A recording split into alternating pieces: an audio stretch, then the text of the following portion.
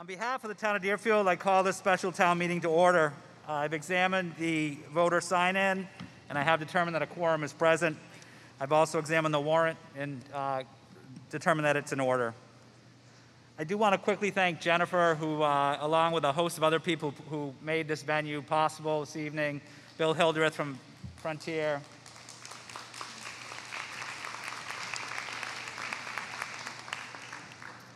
We all hope that we're ending the near of this pandemic, the end of it, but it takes a tremendous amount of energy to pull this meeting off, and there's a lot of gratitude for the people who make it possible. So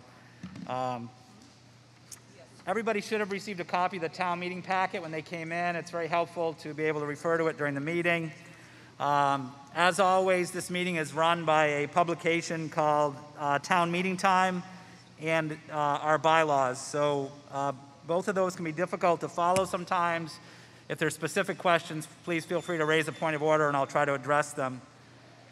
My role here tonight is to move this meeting along in an orderly fashion, but allow everyone to be able to speak their opinions.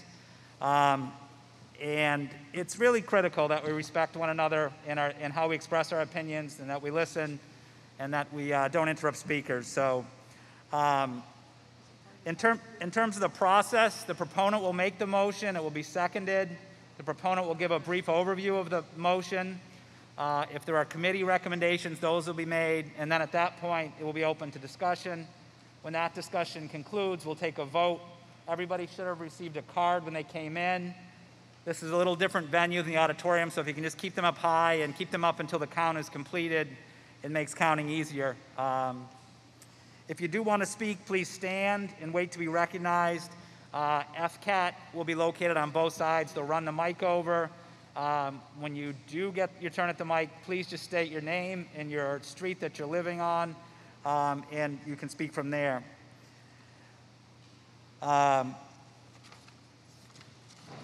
At this point, I'd like to introduce the head table, starting with the far right. If you could just introduce yourselves. Denise Mason, Planning Board. Annalee Wolfcool, Planning Board. Trevor McDaniel, Select Board, Board of Health. Carolyn Ness, Select Board, Board of Health. Dave Wolfram, Select Board, Board of Health. Casey Warren, Town Administrator. Lisa Meek, Council. Dan Graves, Moderator. Barbara Hancock, Treasurer Collector, Town Clerk. Brenda Hill, Town Accountant. Allison Vandervelden, Finance Committee. Julie Chalfont, Finance Committee. John Pachurik, Finance Committee. Skip Olmsted, Finance Committee. Jim Cambias, Finance Committee. John Pereski, Finance Committee.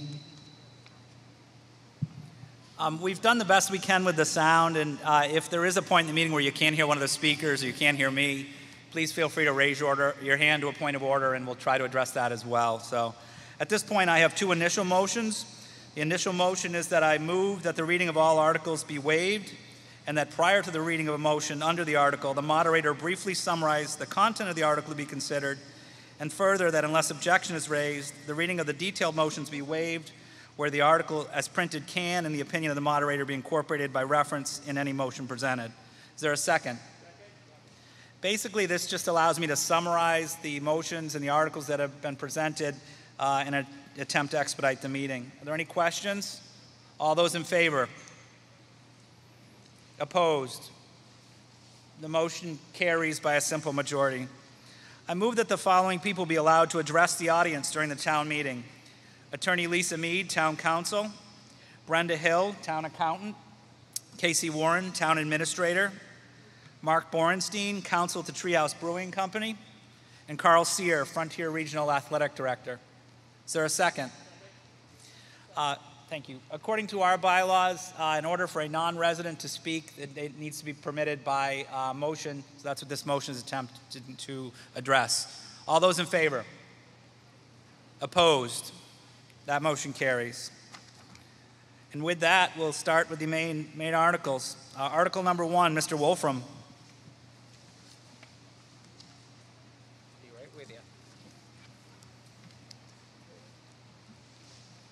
I move that the town transfer from free cash the sum of $1,744 to fund the fiscal year 2020. I don't think we can hear you. Can you hear me? No. Can you hear me now?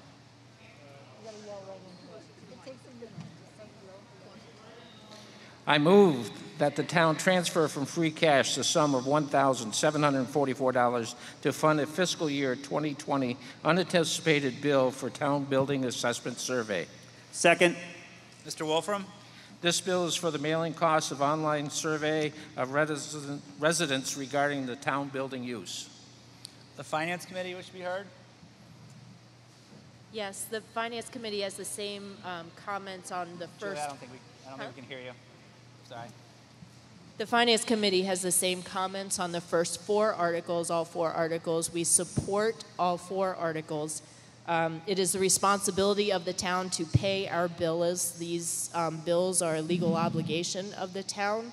One of the impacts of not paying our bills is that it could adversely affect our bond rating, and we have significant borrowing going on for our sewer upgrades and other work that we're doing, and we feel it's very important that we do pay our bills. Thank you. Are there any questions or discussion on Article 1? All those in favor? Opposed? The motion carries by a 9/10 majority. Article 2, actually unanimously. Article 2, Ms. Shores-Ness. I move the town transfer from free cash the sum of $7,920 to fund a fiscal year 2019 unanticipated bill for the Mill Village Road Upper Watershed Study. Second. Ms. Shores-Ness. This was an overlooked bill that was incurred when we were applying for the hazardous mitigation grant from MEMA, and it ended up being used for information engineering for the MVP grant that did not cover this cost. Any questions or discussion? All those in favor? Opposed? Motion carries unanimously. Article 3, Mr. McDaniel. I move that the town transfer from free cash the sum of $6,200 to fund a fiscal year 2019 unanticipated bill for Deerfield, Mass. Planning Board peer review, Dollar General. Second. Second. Mr. McDaniel. So this bill is for additional peer review tasks that are contracted by the Planning Board for the Dollar General project in 2019 as part of the site plan review process. This bill was not submitted for payment until 2020. Any questions or discussion? Right here, please. If you can just come to the center of the aisle and the mic will come up to you. Thank you. Hi, my name is Max Antes. I'm Stillwater Road. And the applicants are supposed to pay all peer review fees. Why are we asking the taxpayers to pay for it? Mr. McDaniel? That is correct. They are. As long as the Planning Board first seeks approval from the applicant for this peer review, and they had not done so, so the applicant was not aware. This was a second review that the Planning Board asked on this property, and for some reason or another, I'm not sure why it was, but the Planning Board had not gotten approval from the applicant for this bill before the contract work had been done. So we, regardless of how we got here, we still owe the money because the town asked for the work and is contracted for the work. That's where we're at. Thank you. Any other questions or comments? Yes, at the front table. Can you hear me now? There it is. Allison Vanderveld on Hillside Road and Finance Committee, and I just wanted to point out that this item was a little bit contentious previously, but I think there's a misunderstanding there. Part of that is that if it's sort of like having a bill, like your credit card bill, you have to pay it first, and then if you want to contest it, then you go through the process. But not passing this article could have a pretty detrimental effect on our town's borrowing potential, and it's a really bad time to do that. So I strongly encourage everybody to approve that we pay this bill. Mr. Decker, just wait for the mic, please.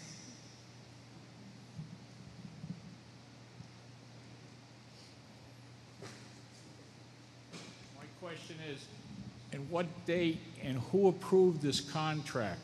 Was this contract approved at a public meeting, or was it just approved by the former chairman or a group of the board members? Before we pay this bill, we make sure that we're legally obligated for it. And my question is, was it authorized by the planning board itself, or did they authorize the chairman to agree to this, or what is the origin of the bill? Planning board, no, or select board? Well, you want to take it, Casey? Go ahead, Casey. Casey Warren, Town Administrator. This was a contract amendment signed by the chair of the planning board prior to the work being completed. So that was the authority. However, I don't believe the money was obtained prior to that. Anyone else? Mr. Decker, briefly. Get you a mic.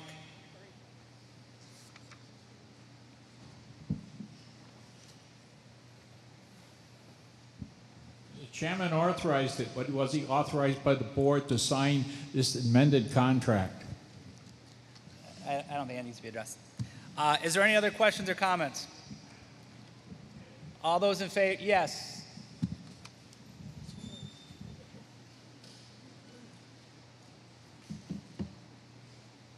Bruce St. Peters, Snowberry Circle. I understand that there's a lot of contentious on this particular bill, and rightfully so. However, you're putting the onus on the town and the vendor, and instead the planning board and any other committee that has that power to do a contract should be scolded and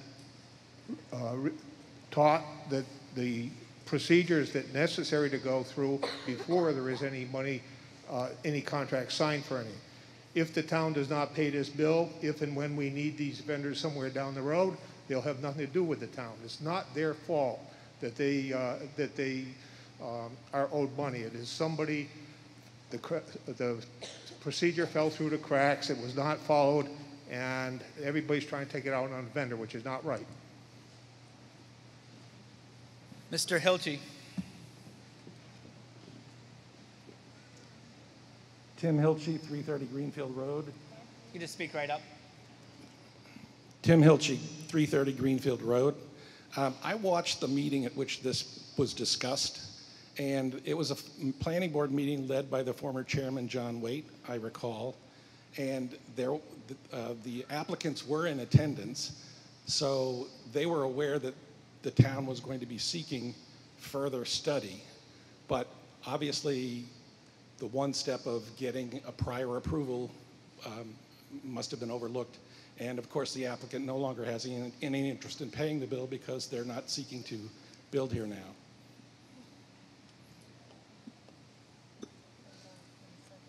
All those in favor of the motion as presented?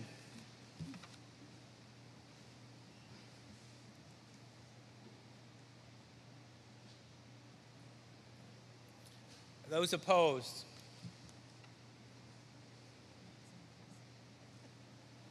The motion carries by a 9/10 majority. Article 4, Mr. Wolfram. I move that the town transfer from free cash a sum of $350 to fund a fiscal year 2018 unanticipated bill for the cost of an appraisal for town-owned land. Second. Is there a second? Second. Mr. Wolfram? This is a bill for the appraisal of town-owned land, map 169, lot 186, located adjacent to Jewett Avenue, near the old Oxford Pickle property. So this is an appraisal for the property near the Oxford Pickle Factory, is that correct? It just was hard to hear you. It's right next door. Yeah, thank you. Any questions or discussion? All those in favor? Opposed? Motion carries unanimously. Article 5, Mr. McDaniel. I move that the town vote correct correct a funding source reference to the summary appropriation of Article 5 omnibus budget of the annual town meeting warrant for the fiscal year beginning July 1st, 2021 as follows. I move that the town appropriate $15,905,706 to fund the accepted amounts voted, and to meet this appropriation transfer, $57,425 from the SCEMS Enterprise Fund, $5,716 from the South County Senior Fund, $55,140 from the Sewer Enterprise Fund, $6,432 from receipts reserved for debt, and $8,997 from free cash, and raise and appropriate $15,771,996. Second. Mr. McDaniel, if you could briefly explain the motion. Sure. This is to correct an error we had in the printing of our our annual town meeting in the fall. You can just stay real close to the mic. Yes, I'm sorry. So, excuse me, in the spring at our annual town meeting, what was printed in the article wasn't accurate. So we're just correcting what we had originally had in the last meeting. It doesn't change the vote. When you say it wasn't accurate, can you just explain what was inaccurate? Maybe Casey might be able to help with that, but I think it was just a table got copied over into the thing that wasn't quite accurate. Ms. Hill? Yes. The funding sources for the omnibus budget were just last year's numbers, so this is a correction to make the funding sources this year's numbers. Thank you. Any questions? All those in favor? Oh, I'm sorry. There was one question? Sorry, I'm not seeing you. Just keep your hand up high. Yeah. Yes, please. Your name and your street address? Does anybody know what the difference was between the last year's budget and this budget? Are these printings? Like $1,000, $1 million? It was approximately $11,000. Any other questions or yes? I'd like to say that the Finance Committee supported this. It was an administrative mistake, and I would like to point out that the total, $15,905,706, did not change, and the amount that is raised and appropriated, which is how much your taxes are, does not change. The only thing that changed on here are the amounts from various funds that are there. Thank you. Very helpful. Any other questions or comments?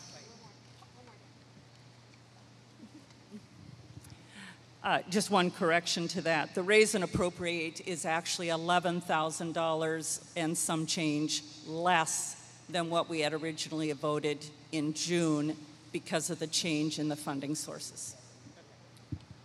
All those in favor? Opposed? Motion carries. Article 6, Mr. Wolfram. Mr. Wolfram. Yes, sir. I move that the town transfer from free cash the sum of $150,000 for repairs to the Congregational Church building, contingent upon the approval of the Capital Improvement Planning Committee. Second. Mr. Wolfram. These are repairs for a temporary and intended to continue to provide senior services in this central location while a plan is developed to improve what we're going to be doing with the seniors, and also provide an outlet for a community center at the same time. And Finance? Finance Committee did vote to support this article. There is definite unease with the uncertainty of the repair scope, but the building is a town resource and the repairs are needed, and a place for the senior center to move to is needed. So we decided as a group to approve this request. Thank you. Any questions or comments? Yes, sir. Again, if you can just state your name and your street you're living on when you first speak, it's appreciated.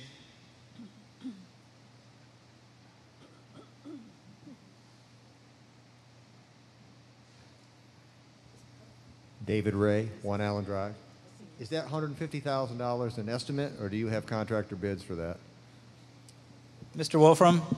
Currently, we have an estimate of $115,000. Mr. Wolfram, if you can just speak into the mic, sorry.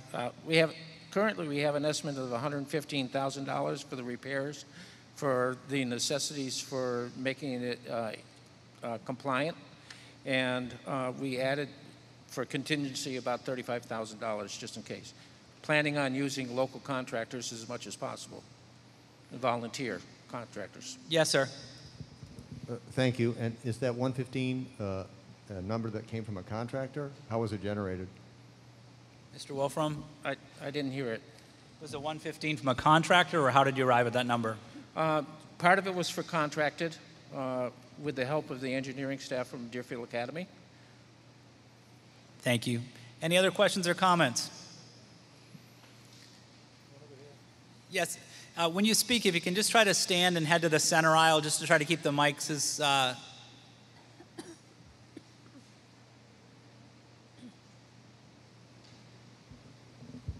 Linda Kelly, Gromacki Avenue. It's my understanding that the Second Congregational Church has been deemed to be torn down. That's the email I received as a former member, and I don't understand why we would put this money into that facility if it indeed is going to be torn down. The current arrangement, as I also read about using Holy Family Church for the seniors, seems like a fabulous arrangement, even if it takes a year or two until a decision is made about a more permanent fix for the senior center. Somebody on the select board wish to address that, or more the first part? Okay. Currently, we have a temporary situation where we can use the John Paul Center, but it is very temporary. So the structure of the Congregational Church is in a lot better shape than we were originally led to believe. There is an issue with the steeple, but we're just going to be using the sanctuary area and the kitchen. So the repairs are a temporary stopgap until we can figure out what we're going to do with the current senior center building.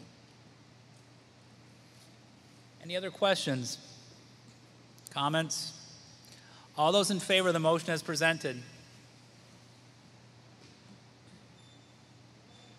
All those opposed? Motion requires a simple majority, and that has been met, so it passes. Article 7, Mr. McDaniel. I move that the town amend Town of Deerfield zoning bylaw by deleting the word selectmen each time it appears in said bylaw and inserting the term select board in place thereof, and further deleting the words board of selectmen each time it appears and inserting in place thereof the term select board, and further that the town clerk be authorized to make clerical, editorial, or other adjustments related to the non-gendered reference to effectuate the purposes of hereof. Second. Second. Mr. McDaniel? So this is... it's right into the mic. We had worked on this in the Springtown meeting, and we had this coming from general bylaws, and it also appears in our zoning. And we hope to do both at the same time, but we had to have a hearing for this part in the zoning. So this is just taking care of the paperwork and getting rid of the word select men and being more general neutral to a select board, which we've been practicing that way, and frankly, it's the right thing to do anyways. So here we are. Did the planning board have any opinion on this? The planning board passed this unanimously. Thank you. Any questions or comments? All those in favor? Opposed? Motion carries by a 9/10 majority. 2/3? Article 8. Ms. Shores-Ness. I move that the town amend the Town of Deerfield zoning bylaws, Chapter 179, Article 2, entitled Use and Dimensional Requirements, Section 2300, entitled Dimensional Requirements, subsection 2320, entitled table of dimensional requirements by adding a new superscript 9 after frontage in parentheses feet in the column entitled Principal Use, by adding sequentially a superscript 9 at the end of the notes section thereof with accompanying text as presented in the warrant. Second. Ms. Shores-Ness, what does that mean? It means the select board we're in the middle of a democratic process, and we as a select board are bringing ideas forward for the town to vote on. We have 2 projects in mind: developing the Leary lot for parking and access to Elm Street, and we are truly limited to 50 feet in that access exit to Elm Street. And we would like to do the Park Road with a more with more appropriate roadway than a subdivision road. And so we are asking the town to allow us to have the 50-foot frontage waiver, or change our zoning so we can have the 50-foot frontage. This is Article 97 land already. It's only for park and recreational use, and we would like the support of the town on this. A similar motion was brought before the town meeting in the summer, so that would require unanimous approval from the planning board, or favorable approval, I should say. Does the planning board have an opinion, or has it taken a vote? The planning board was unanimously in approval of this amendment. Has the finance committee wished to weigh in at all? Or? The finance committee did discuss this. There were 2. Right up against the mic, I'm sorry. Sorry. There we go. The finance committee did discuss this at length, like everything. There were sort of 2 competing opinions from the financial impact. One is that the municipal expenditures would be greatly reduced by approving this, because they would be able to move forward on the projects that they have without having to go through special considerations. The opposing opinion was that it may have an adverse impact on individual property owners' property values. The first opinion, that of the municipal expenditures, heavily overweighed the other one, so the finance committee did end up supporting this. Any discussion? Let's start here. If you could just come to the middle, or whatever you're comfortable doing. Just wait for the mic.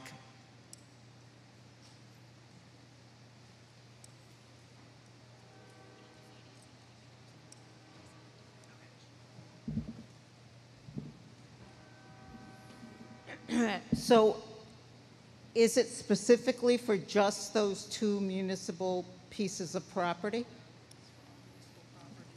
Ms. Shores-Ness? We only have, the town owns in the industrial area only one property that has less than 100 feet, which is the park property. We can do a subdivision road in there now. We're hoping not to make a big highway. We would rather have an appropriate road. And the other industrial parcel is the rural lot, which has access to both 5 and 10 and North Main Street.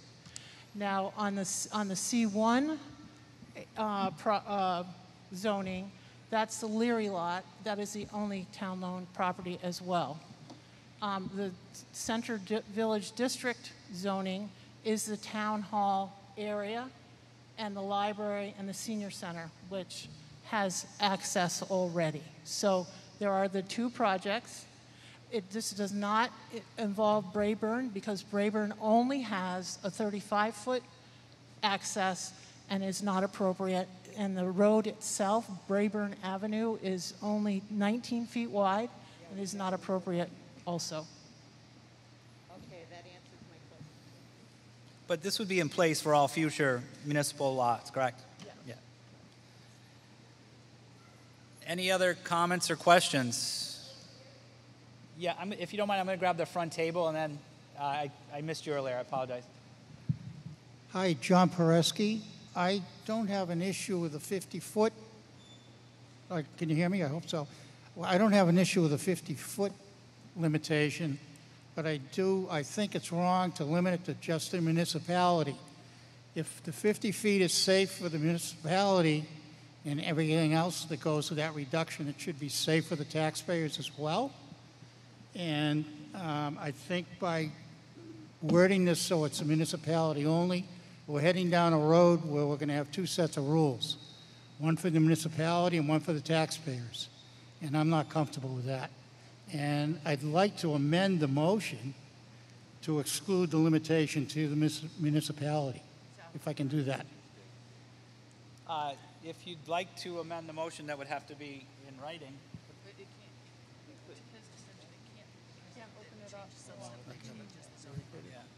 Yeah, and speaking of council, that would substantially change the bylaw that's been public hearings occurred on. So that motion is outside of the scope, unfortunately. Okay, couldn't I'm hear you. sorry. To amend the motion at this point, so in order to make a bylaw amendment, there has to be a process through the town. There's certain meetings that have to occur, publication. And so an amendment like that at this point, and speaking to town council, would be out of order because none of that needed to occur before it occurred. And therefore, people that may have that opinion wouldn't have been given adequate notice to be here tonight or to speak or to vote. So that's considered out of order. So here.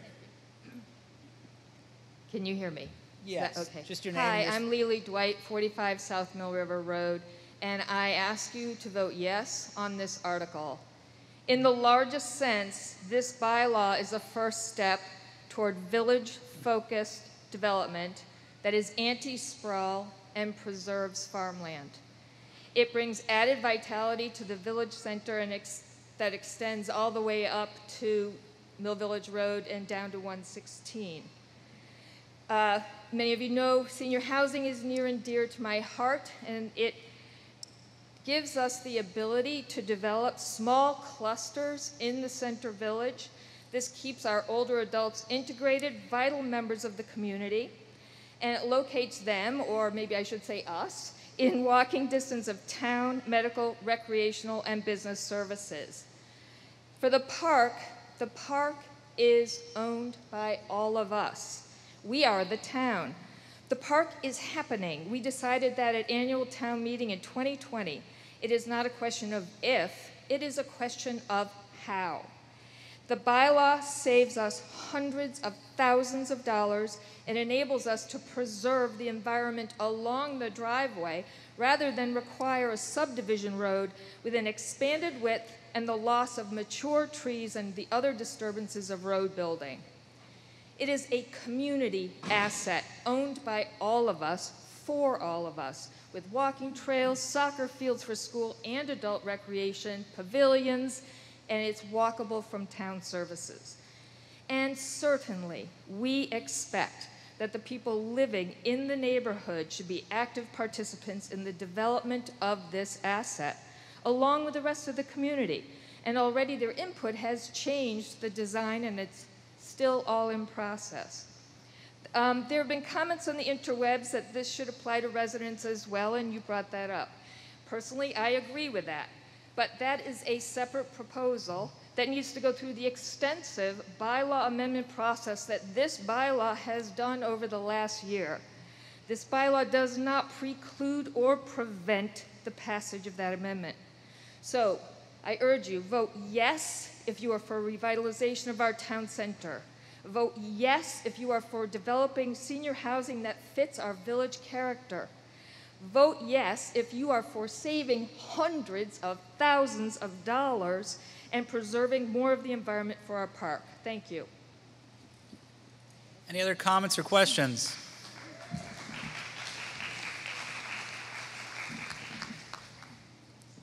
Mary Moore, I live on Thayer Street. First, I'd like to point out that Ms. Ness did not answer the question she was asked. A simple yes or no would have done. Also, I'm afraid that you're dangling a couple of no-brainer projects in front of us, and I wonder, projects that most people would agree to, I believe. But I wonder if there are some other projects that nobody's talking about that will then be covered if you sneak this, if you pass this amendment. Thank you. Right here. I'm Judith Rathbone, 131 North Main. I'm voting against Article 8, and with all due respect to the opinion that was expressed by Lily, I feel it's a mischaracterization. This will result in the wholesale redevelopment of a wooded area, removing all wildlife, birds, and plants. Article 8 says the town government would only need 50 feet. In the industrial district where I live, the requirement is 200. We just voted down a proposal giving the town exemption. We're pretty much back with the same thing. I don't know why. This proposed bylaw would apply to any property the town now owns or obtains in the future in the 3 districts. So the town could build a DPW terminal or sewage pumping station on a property with only 50 feet of frontage, even if the property is located between 2 residential properties.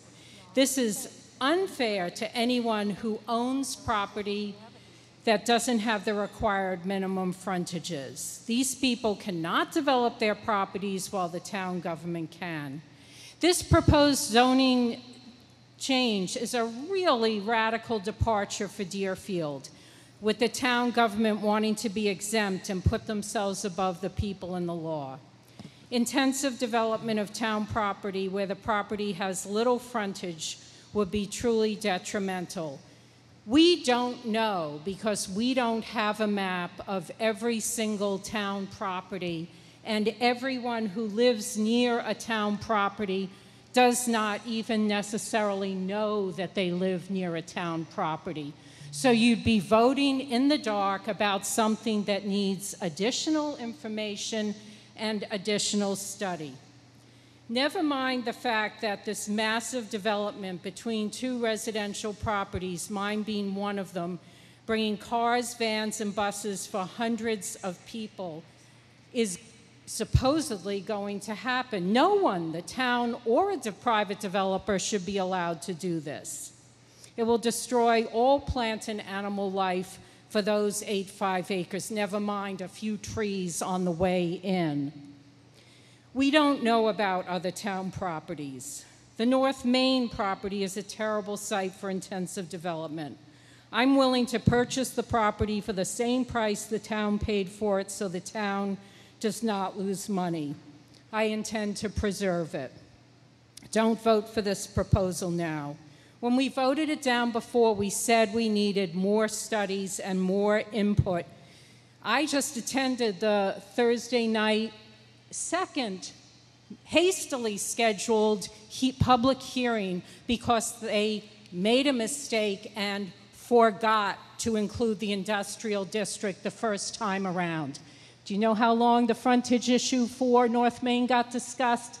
15 minutes. That is hardly robust input. So this article reached, again, the town meeting with a bare minimum of hearings required. Please vote no. This could be an extremely close vote. If you feel Dan, the moderator, is not able to accurately gauge the exact numbers after he gives his response. Ms. Rathbone, there's been a point of order. Wait for the microphone, please. It was a point of order that was raised. I don't believe you, and you'd have to stand and make that. Mr. Decker, you know the rules. Jennifer Remillard, Conway Street. She should not be disparaging the moderator's opinion you voted on, and obviously we felt that he was good enough for this job to do his job. Thank you. I did. May I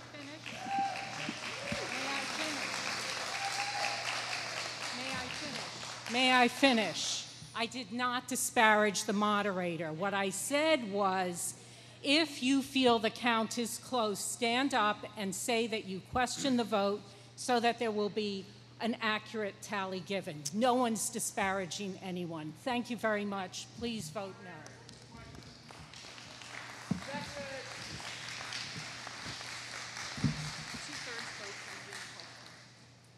Mr. Decker has moved the question, which essentially means that we would stop debate and take a vote. In order for that motion, Mr. Decker's motion, to be successful, there would have to be a 2/3 majority of voters here this evening. So again, at this point, if you do not wish to debate the matter further, then the question would be called and you'd be voting favorably for that. Then we would move to the actual motion. Does everyone understand? All those in favor of moving the question? One moment, I apologize. Yes, Mr. Wolfram. Is there a second to Mr. Decker's motion? There is a second. All those in favor?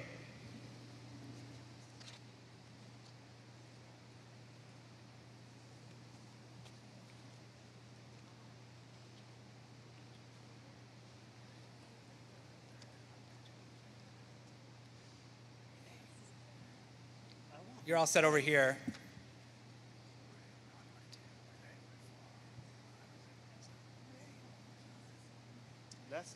That was the intent. The intent was to stifle. Could you just keep the voice down for a moment, please? Could the front table stop speaking, please?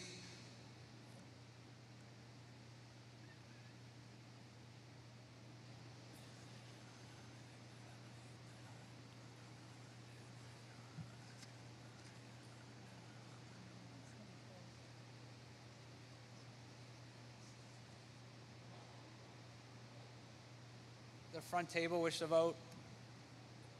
I'd like to speak.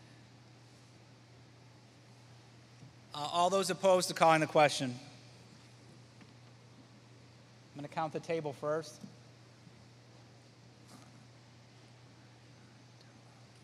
The table's all set.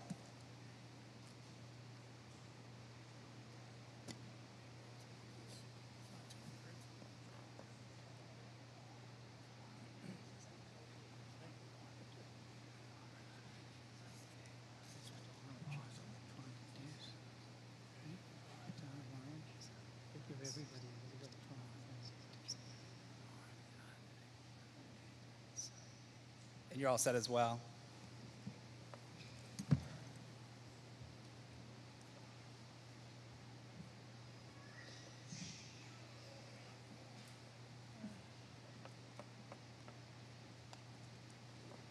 The motion to call the question does not carry, so debate will continue.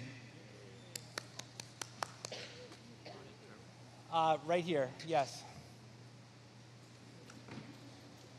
Thank you. Jennifer Remillard, Conway Street. In research done regarding other community frontages, it's been an average of 20 feet for access, not just for municipality-owned properties, but for general. And as the individual from Finance Committee brought up, that's a bylaw proposal that can be brought up at a future hearing. So if you're interested in having more than just municipality properties being brought up, I think that's a great idea. But there are over 300 acres of municipal-owned property throughout Deerfield. I continuously hear and see complaints online and in person that people are afraid of taxes going up here.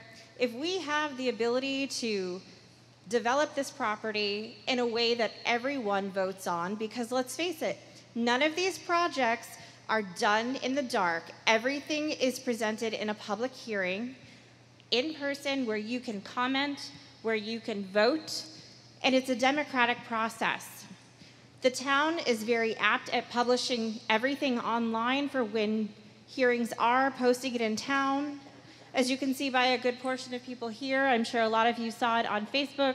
You got your robocall from Chief Pachorik. Everything is done above the board.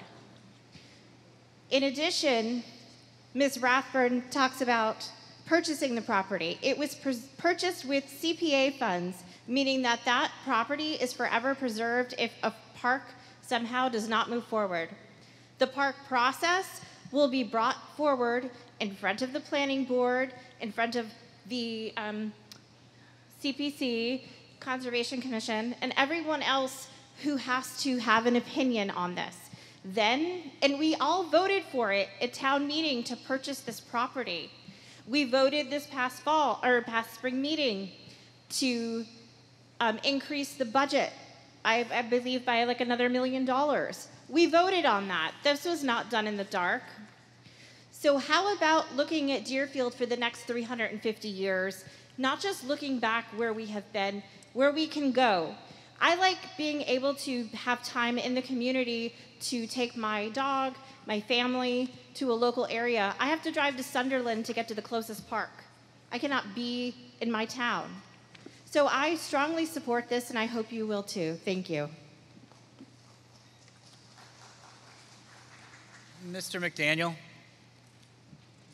Thank you for allowing us to continue to have a vote. I think it is the democratic process to be able to, to get our ideas out there instead of calling a question 5 minutes into this.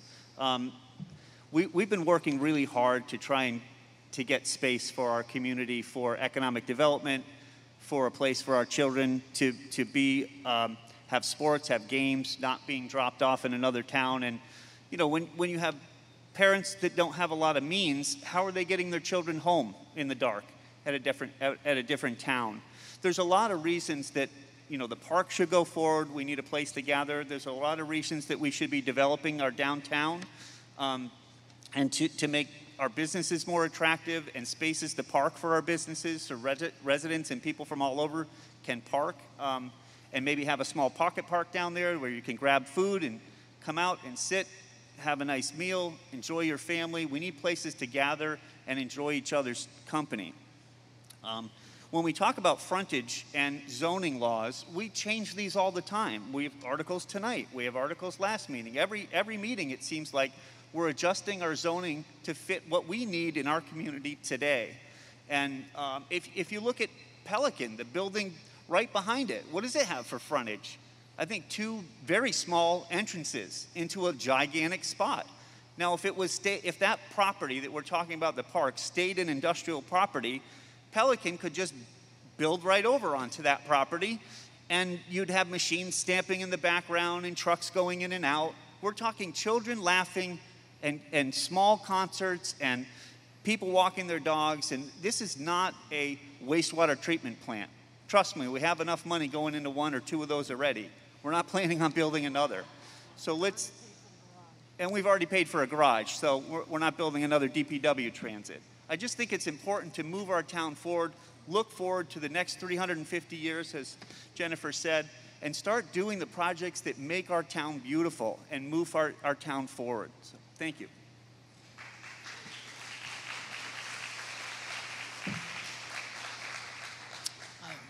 Woman in the black coat.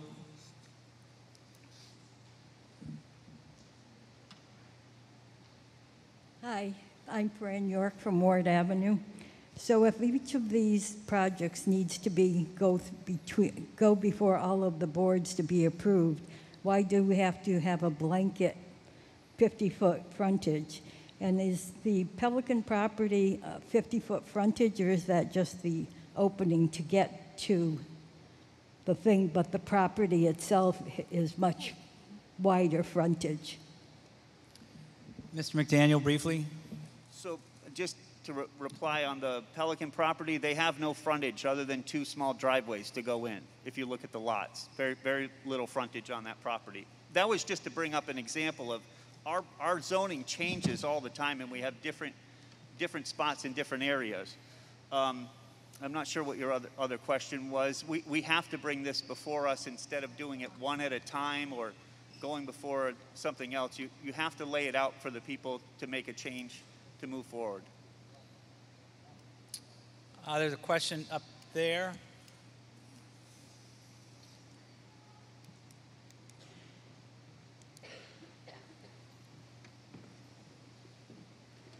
Laurie Busada, 193 North Main Street.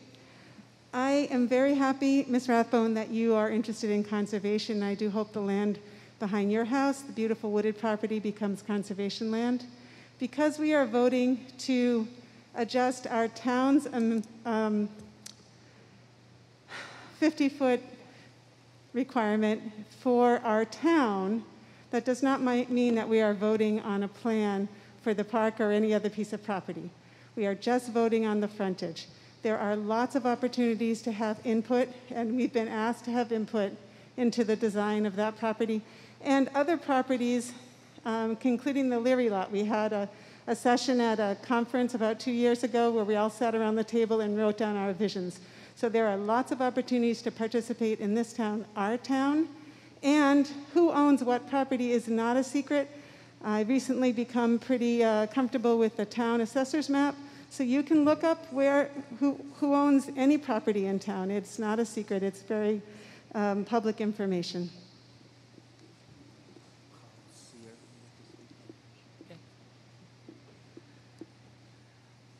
Any other comments? And I just, obviously the park is impacted by this, but just please be mindful that this is a zoning bylaw change. It's meant to be broad and impact municipal properties. So it's okay to advocate for the park or be against the park, but also just be mindful of what the actual motion before you is. So Mr. Hilchey. Tim Hilchey, 330 Greenfield Road. This is specifically about frontage and has nothing to do with any projects the town may wish to do.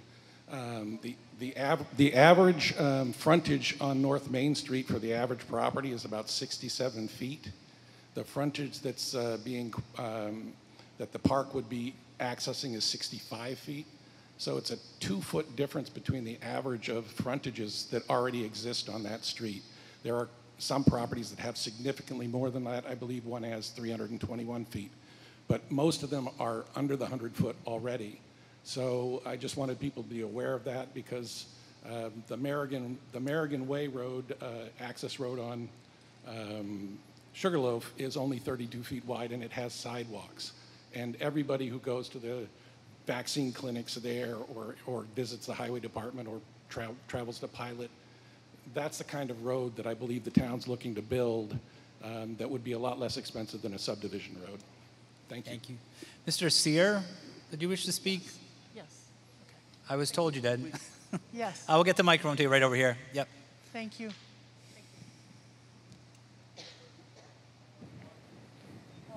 Is it on? Can you hear me?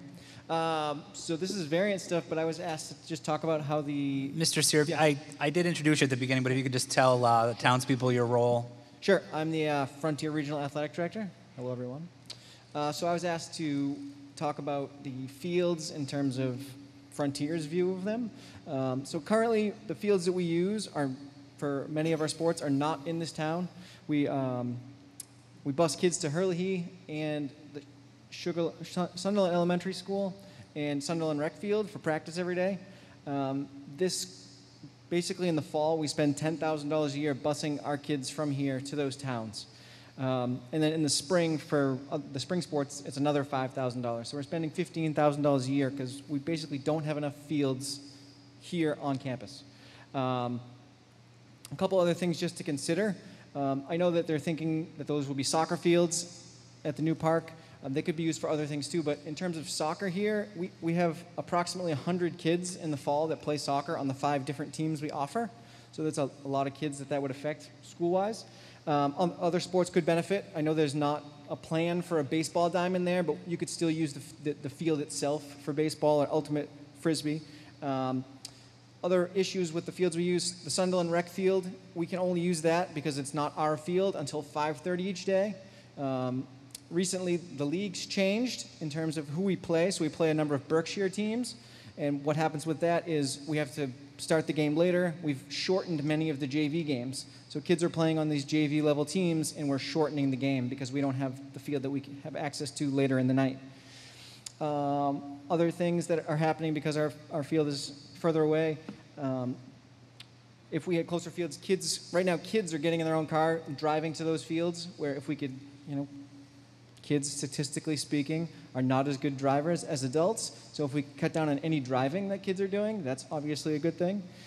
This congestion, when we go over there after school to Sunderland Elementary School, there's a lot of congestion, an extra bus, another 20 to 30 kids in the confusion of the dismissal time. A really big thing here is that all those kids that are getting bused to another field, if they want extra help after school, they have to kind of choose school or sports. We all know what the right choice should be, but they can't stay with their teacher for a little bit and then walk over to practice. They have to get a ride from their parents, from a friend, or miss practice altogether.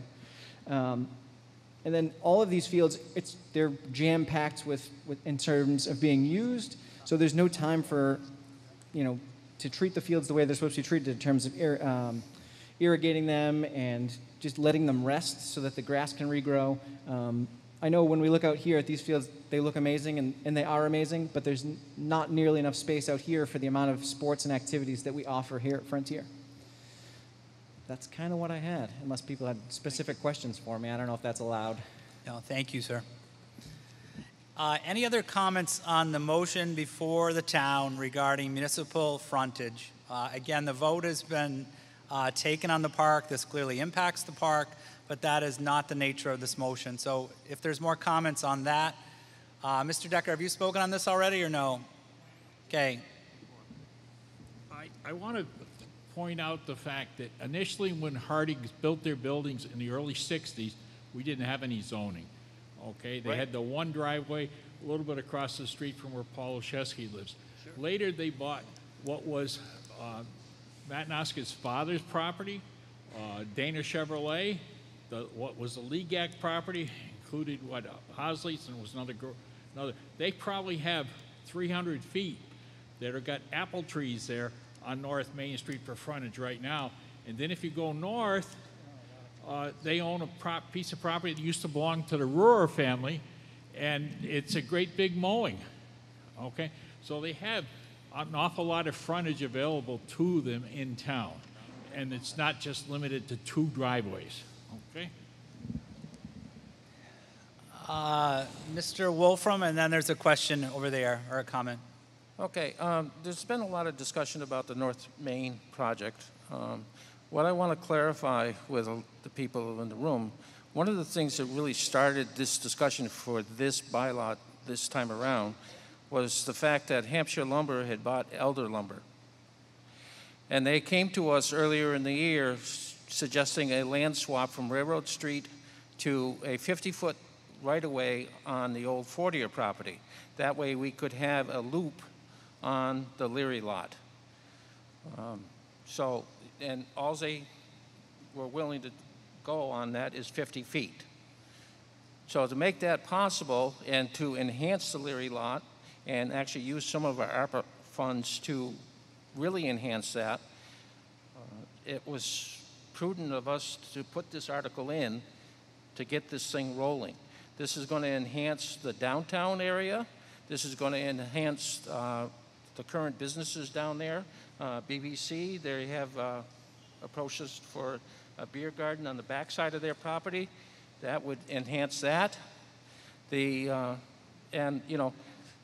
it's a pipe dream of mine. I would like to see some of the traffic taken off Elm Street and put outdoor dining. And the only way we can do that is enhance the parking in the back. And by developing the Leary lot with one-way traffic, we'll be able to do that. And we need that 50-foot to do that. Thank you, Mr. Wolfram.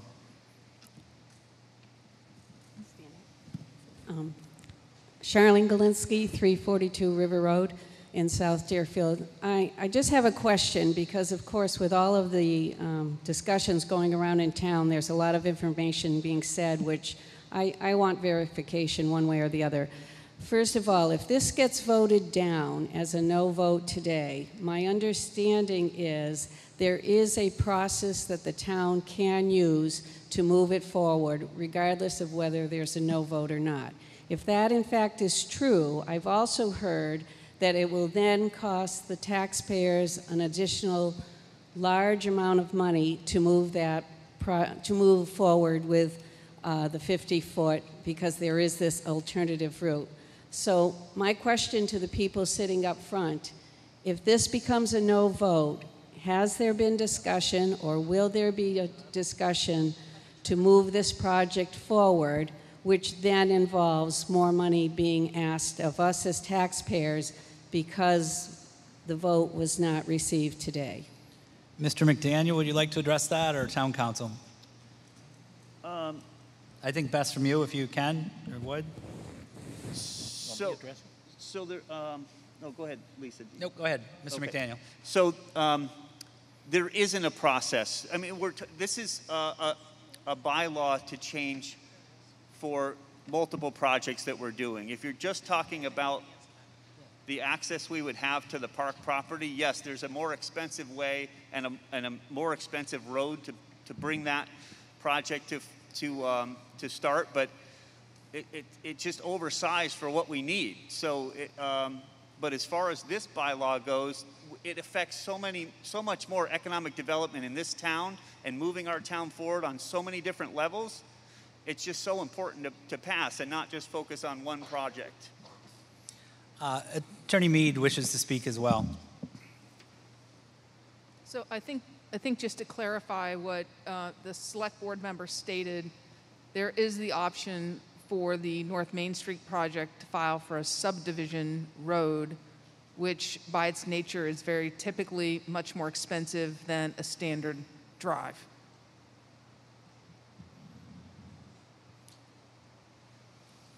There's a question there.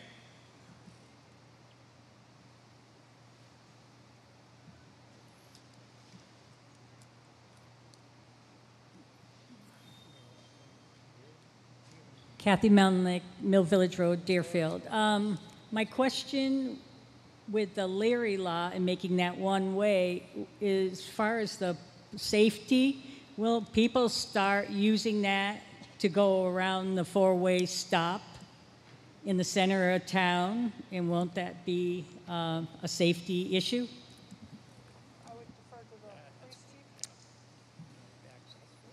Ms. Shorsness, or who's wanting to speak? I can speak to that, but I you know, with the plans that we looked at and we still have to develop, we would make sure that that is a slow, speed bumped. You know, it's a parking lot. It's not a race around. It would take you a lot longer to go through that Leary lot than it would be to go through a stop sign and hopefully a stop light in the near future if we could ever make that happen. Any other comments or questions? One moment, Mr. St. Peter. Over there, I believe she was up first, and you'll be next. Again, on the motion before the town. Hi, my name is Kathy Wetruba, and I live at 18 Thayer Street. And I just want to say that this vote may not be perfect for you. You know, I have a town garage behind my house, and I worry about people's property values and their quality of life. But there's a reason for that building to be there. I also owned a business in town too, and I understand the purpose of the center of our town. And that Leary lot is really critical. It's critical for parking, it's critical for businesses, it's critical for Berkshire Brewery. So I'm not saying how you should vote. What I'm saying is your vote may not be perfect. This isn't a nail in the coffin, and this isn't a panacea. Like, you gotta reconcile this, you gotta think about this. Because if you focus solely on one thing that you want or you don't want, you're going to lose this bigger picture. And the bigger picture is important. It's important to our community, and it's in growth. So I'm not going to say, I hold my position neutral as I speak, but think about how this affects you and your family, the pros and the cons. It may not be perfect. You might not walk away going, oh, I'm defeated, or oh, I won. You have to reconcile this. There is a little bit of a challenge in here. But think about how you want the community to grow. What does that mean to you? What does that mean to the businesses that need your voice and the community that wants safety and peace? And you have to reconcile this a little bit. I don't know if it's going to be perfect for any of us, but vote your conscience and vote for your family. Thank you. Bruce St. Peter's, Snowberry Circle. The focus has been on the park and mine, so I'll kind of leave that alone a little bit. I think most of what I was going to comment, Ms. Wetruba spoke. The Leary lot is the second most important thing. Creating a back lot was, somebody asked about the safety, it would probably increase the safety because the way it is now, once that gets developed and paved, it'll be used a lot more. And with the only entrance out onto Main Street, right next to Greenfield Savings Bank, and right next to Cheslick's and Subway and so forth, you have a ton of pedestrians going through there. This would allow an exit and put them out on Railroad Street and possibly eliminate some of that congestion. The other fact is everybody just seems to, there's an undertone of thought that If this passes, the town can do whatever they want, whenever they want, anytime they get a hold of a piece of property that's 50 feet wide. It's not the truth. All it does is eliminate the whole process, and somebody asks why they can't keep coming back. Well, this is a good example. To get a variance, even if it goes through tonight, this has taken 2 town meetings, and this is a special town meeting, which is in between. So it could take 2 to 3 years to get permission for a 50-foot frontage. This just bypasses that, but if there's wetlands, it still has to go to Concom. If there's structures, it still has to get a building permit, and if it needs any kind of variance because of lot lines or anything else, it still has to go through the ZBA. It still has to go through the planning board. So this is not a gift to the select board where they can turn around and do anything. The biggest obstacle, even if you don't like the vote, and there again, staying away from the park, this is in the future, there still is, that is only the first step. The next step is somewhere along the line, any property that the town may be contemplating purchasing or even by eminent domain, if that came, has to go through another town meeting. At that point in time, it has to, if it goes through, you still have to go through all the boards and so forth, but you also have to go, anything costs money. So now you have to bring it back to town meeting again. So you still have a final say by voting down any appropriation that may or may not be required for any kind of development. So it's a very involved process, a very time-consuming process. This is just to help speed this process up a little bit for the park. Park mostly costs because that can proceed anyway.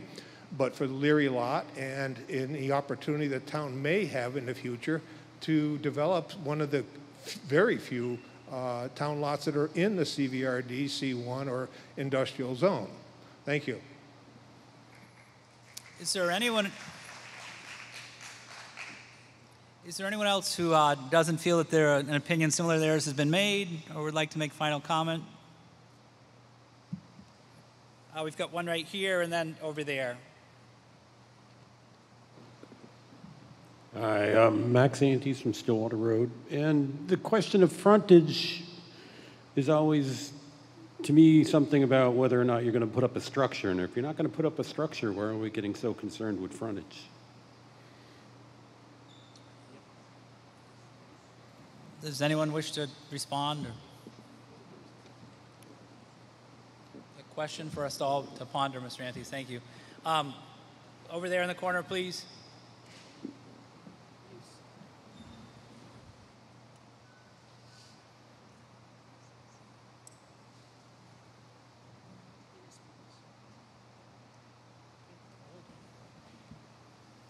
Hi, my name is Gail, and I live on North Main Street, right in front of the North Main Street project. I would like to hold off on this vote. It looks like there's too much people's opinions that are going against each other. I think Pelican's numbers of frontage is really, really off. I just think we should hold off and do a little bit more thinking, because it looks like a half and half situation going on here. Maybe do a little bit more research. That's all. There's a second on the call of the question. All those in favor of calling the question?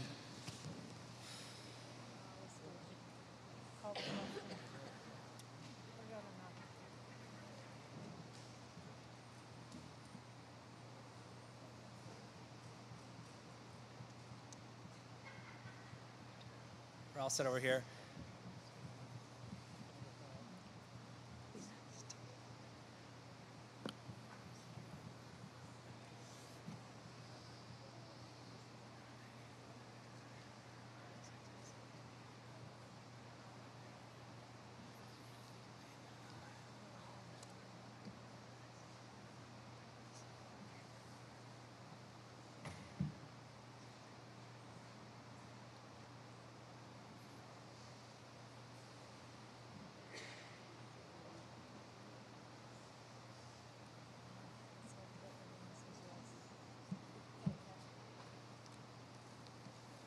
Opposed? Say it out loud. Say it in your microphone. If you didn't. All those opposed?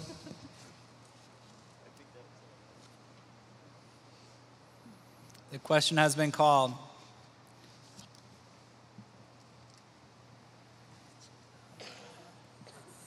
All those in favor of the motion as presented?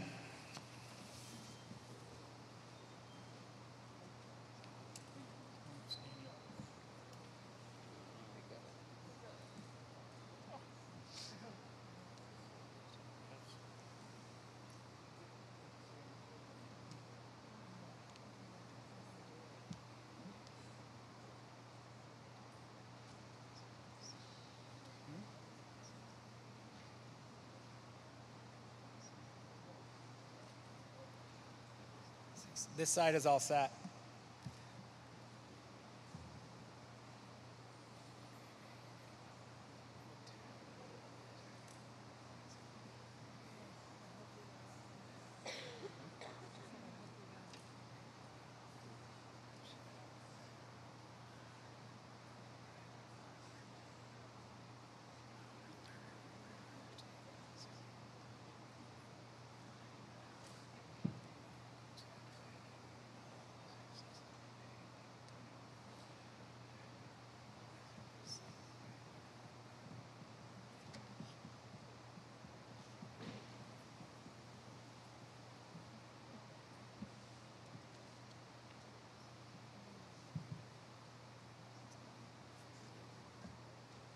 All those opposed?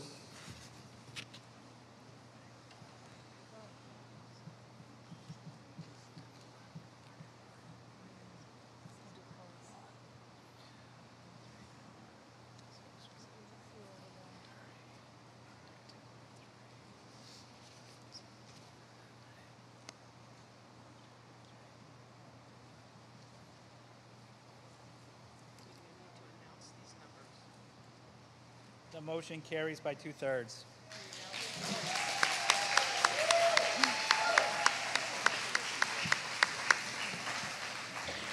Article 9, Ms. Wolfkill, I'm sorry.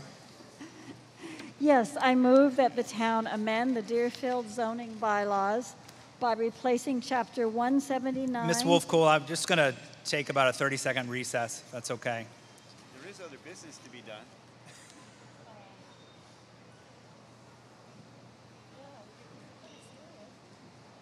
It's your tax money. It's all your tax money.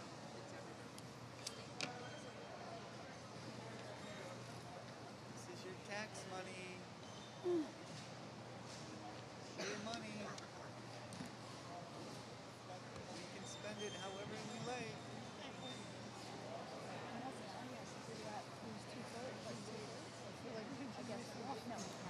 Well, and now, yeah, we're losing a ton for the zoning. What else do we have? Zoning? Yeah. What else can we have? Yeah, probably brought them here. The tourism one. Could have It's a huge one. Yeah. Why is everybody leaving the tourism thing?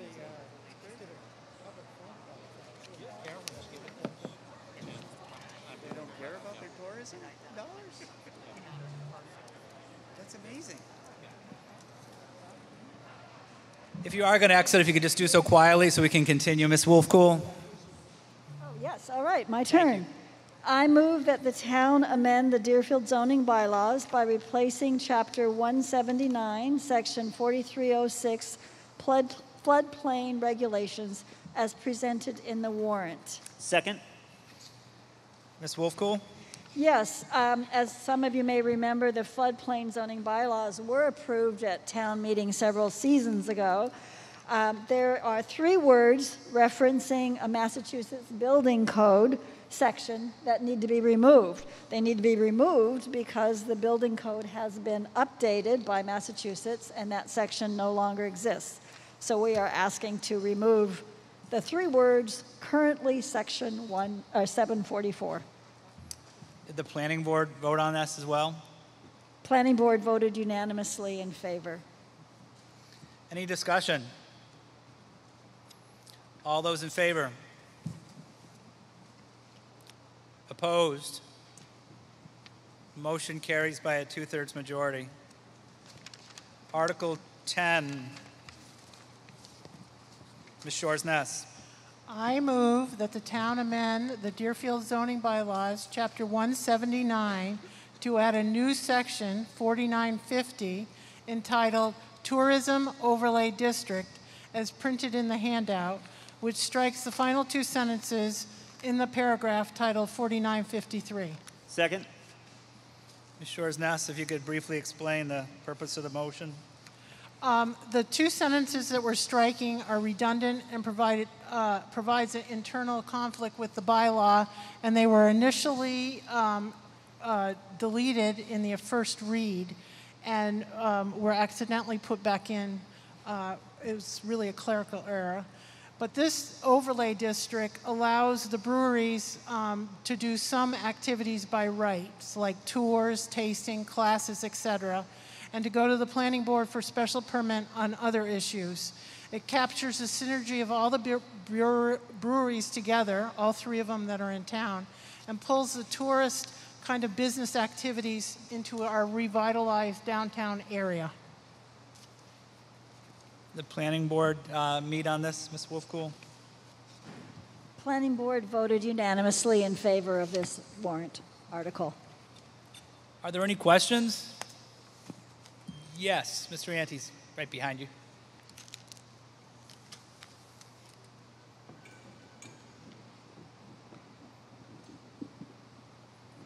Max Antes, Stillwater Road. My question would be, why not just do a special permit and do it on a case-by-case basis rather than an overlay district, which I frequently refer to as spot zoning? That way you can look at if the property changes hands, it's not in an overlay district. You can review it. It's not granted and doesn't go with the property. Select board wish to comment? The idea was to allow the breweries a certain normal activity that they would do, like classes, pourings, testing, tasting kind of things, and not have to come to a special permitting process. And the other, everything else is special permit through the planning board. I'm looking to the future beyond the brewery. If they leave, or my issues with going with the property and not with the owner.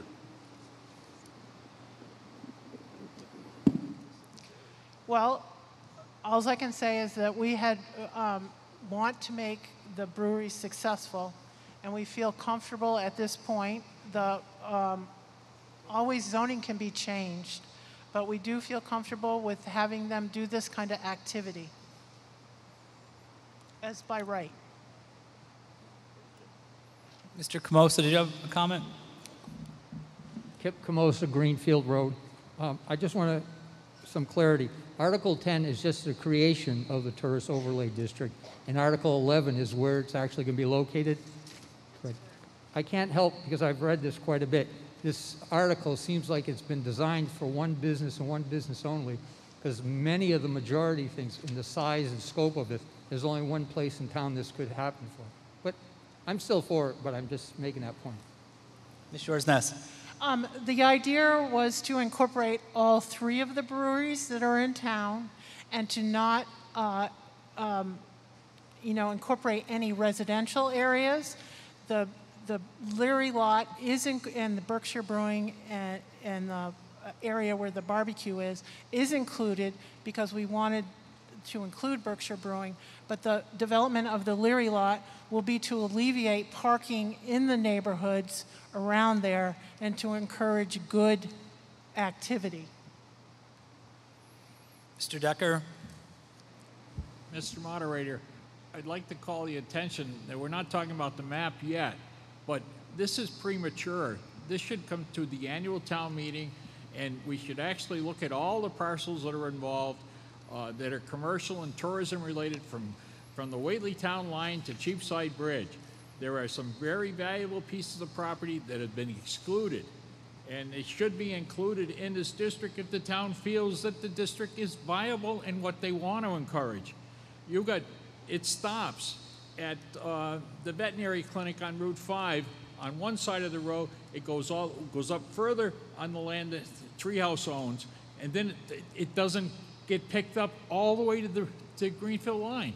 There is a lot of property that should be included, and this is a spot zoning from day one. There's just a little bit of window dressing by some of the other things that were put in there, but they've overlooked other properties. You look at North Street, they've looked at, they put the side on the east side, they included. On the west side, they haven't included a couple pieces of property there and some other things. They should be looking at the whole thing. If they really want to encourage tourism, we should encourage it, and we should study it right and bring it in so it's fair and it's equitable to all. Thank you. Any other comments? Yes, Mr. Hilty. No, go ahead, Tim. Go ahead, I'll go after. Tim Hilchey, 330 Greenfield Road. I wanted to sort of second a couple of things that Max Ante said.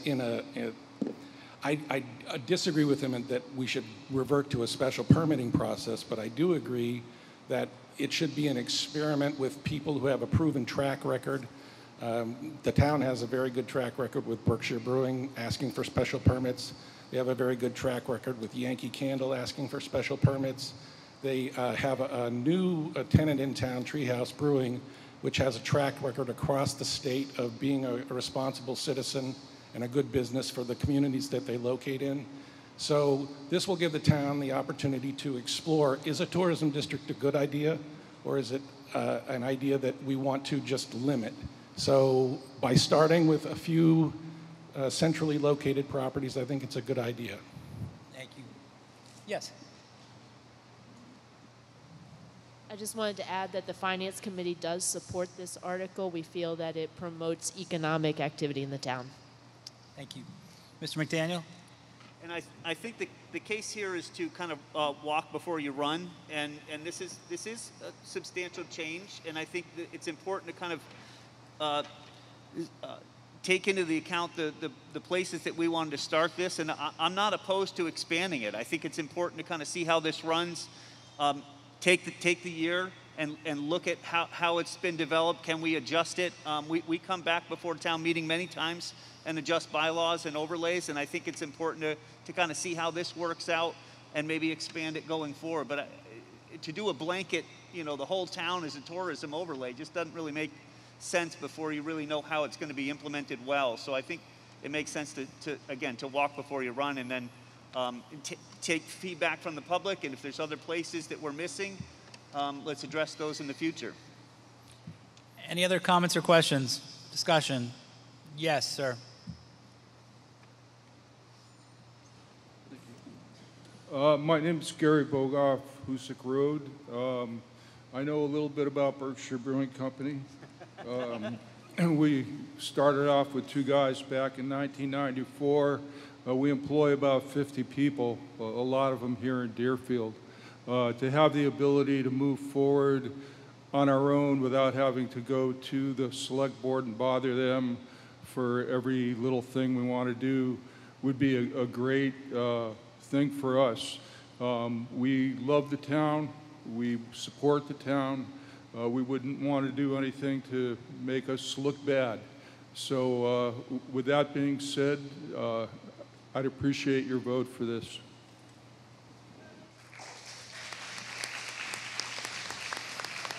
Any other comments, discussion? All those in favor of the motion as presented? Opposed? Motion carries by 2/3. Article 11, Mr. Wolfram. I move that the town amend the town of Deerfield zoning map by adding a new zone, tourist overlay district, include the parcels presented in the warrant and on file in the town hall as shown on the proposed zoning map dated October 4th, 2021, as presented in the handout. Is there a second? Is there a second? Second. Mr. Wolfram? This is basically in a sense of housekeeping to update the assessor's map and to include the tourist overlay district that was just voted. The planning board have discussion on this? Planning Board unanimously approves this article. Did the Finance Committee have any? Not really. You're just didn't know if you. We support it. Any questions or discussion? Mr. Camosa.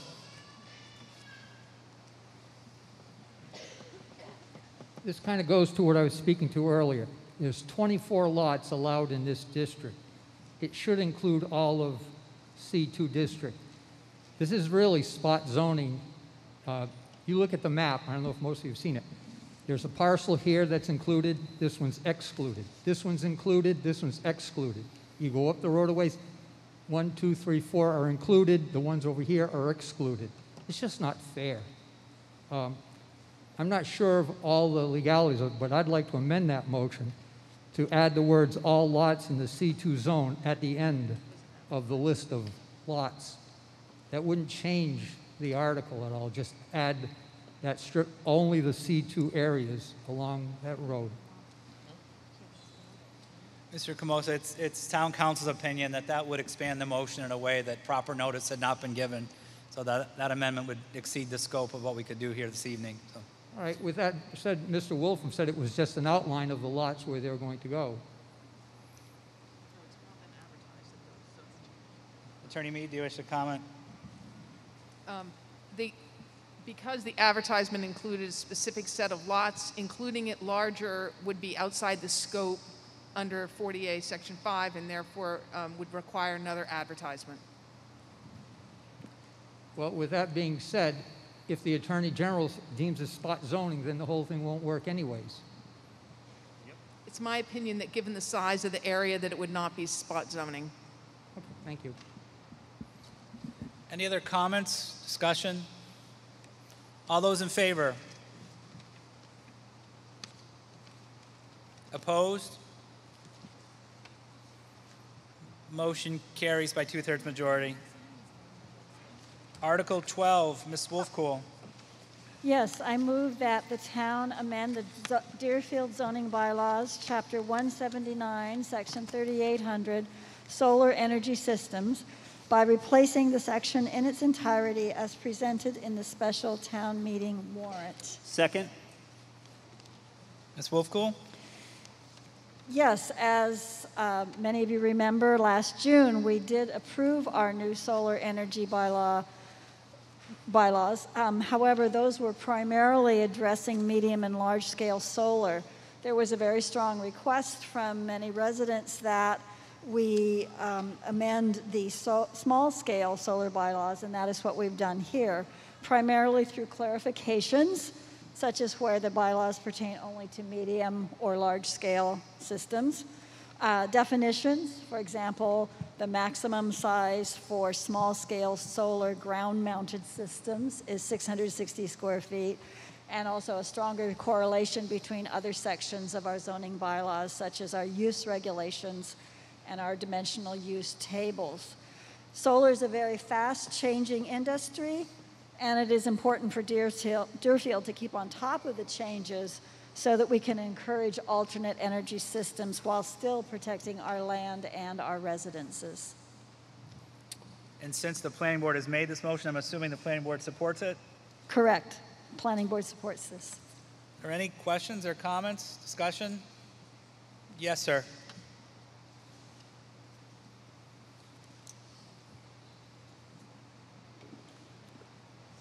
Hi, Mark Brennan, 66 Boynton Road.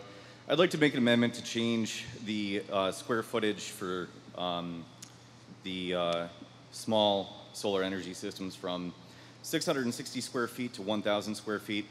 I'm a big fan of green energy and would like to see our residents who might live in buildings that may not be optimized for solar and may require more panels to be able to do so, especially in support of electric vehicles. Thank you. Mr. Brennan, if that motion will need to be in writing. So is there a second on Mr. Brennan's motion? Okay. So if you can take a moment and write that down. So right now we're just discussing the amendment to increase the square footage from 660 to 1,000 square feet. Any questions or comments on that specifically? Yes, sir.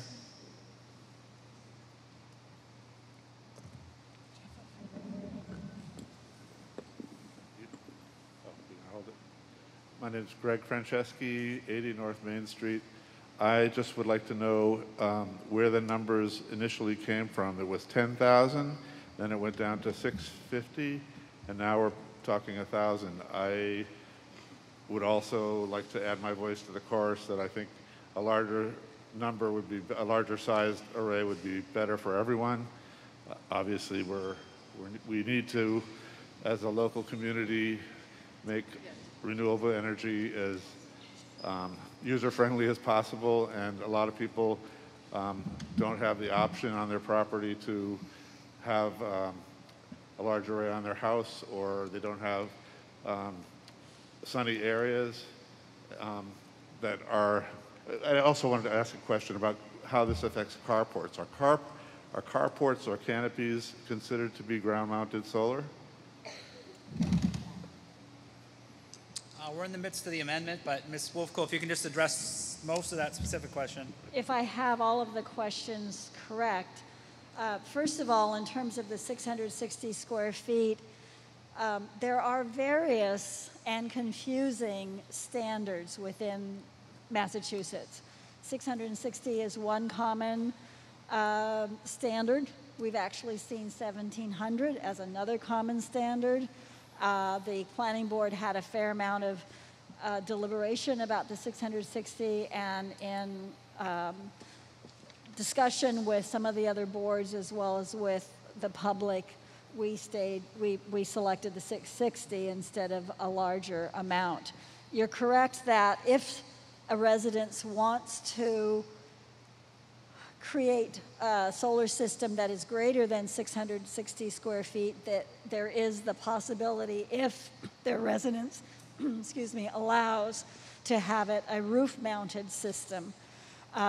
Solar canopies are not considered to be ground-mounted systems. Solar canopies have a different definition of their own, so that falls into a different category than the ground-mounted systems at 660 in this bylaw. Mr. St. Peter's on the motion to amend.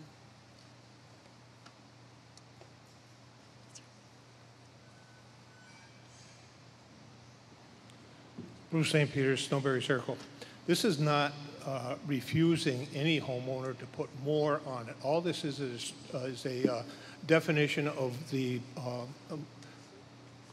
where you would be required to go for a site plan. You can put 5,000 feet on your, if you have a lot big enough. It's just that when you get over 660 square feet, you would have to go to the planning board for a site plan. And I'm not sure, but I do believe if you come in with 750 or 800 feet, the planning board has the right to waive the site plan anyway. So, you know, if it's in an open area and so forth, and they just feel it's not going to be detrimental to anybody and so forth, I believe they have that right anyway. Thank you. Any other discussion on the motion to amend? Yes.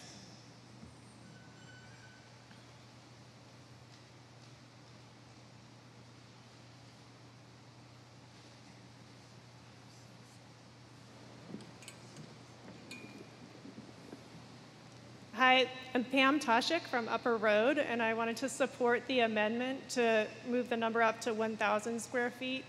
Our house has a roof that's not suitable for solar. We don't get enough sun on it, so we don't have that choice. We installed some ground mount solar when we first moved into our house, and it's turned out to not be enough, and we're trying to reduce our fossil fuel use further. We've got a plug-in vehicle, which the whole country is going to be moving that way soon, and to have enough solar to support that, we need to expand our ground mount system. And without the amendment to this, I think we'd be in a situation where it would be cost prohibitive. All the additional requirements would make it so that it wouldn't really be possible for us to have ground mount solar just to support our home needs for electricity. So I'd like to see it amended to 1,000 square feet, please. Thank you. Yes, sir. Dave Farrick, Plain Road. I disagree with the amendment because I disagree with the overall article. I don't feel we should be limiting to 660 square feet from the 10,000. Battery technology has changed dramatically This really shouldn't be about any alignment with utility standards, which I've heard in part is what these numbers were based on. So I don't agree with a 1,000 square foot because I don't agree with the Article 12 amendment in general. Thank you. Any other discussion? All those in favor of them, so we're just voting on the motion to amend. So again, the motion that was presented was to change from 660 square feet to 1,000 square feet for small scale solar as defined under the underlying motion. All those in favor?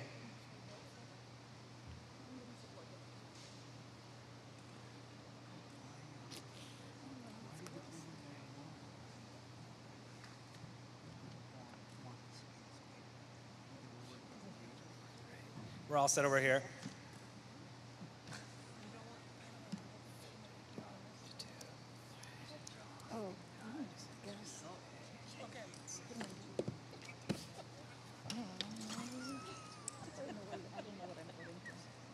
What is this?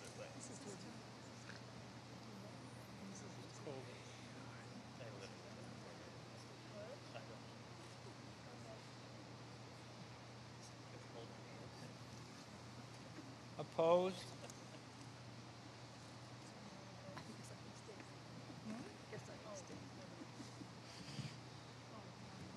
That motion carries. So we're back to the underlying motion as amended. Is there any other discussion on the motion as amended? All those in favor?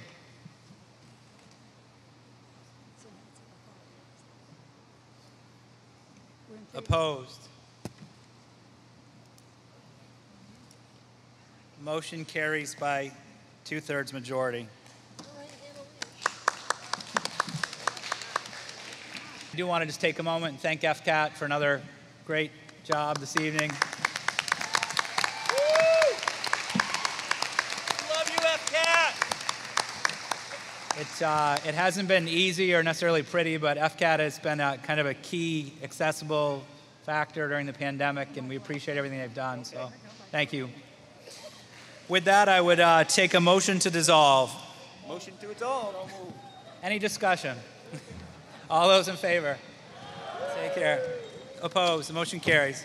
Thank you, everybody. Thank you all for coming out. Thank you very much for coming out.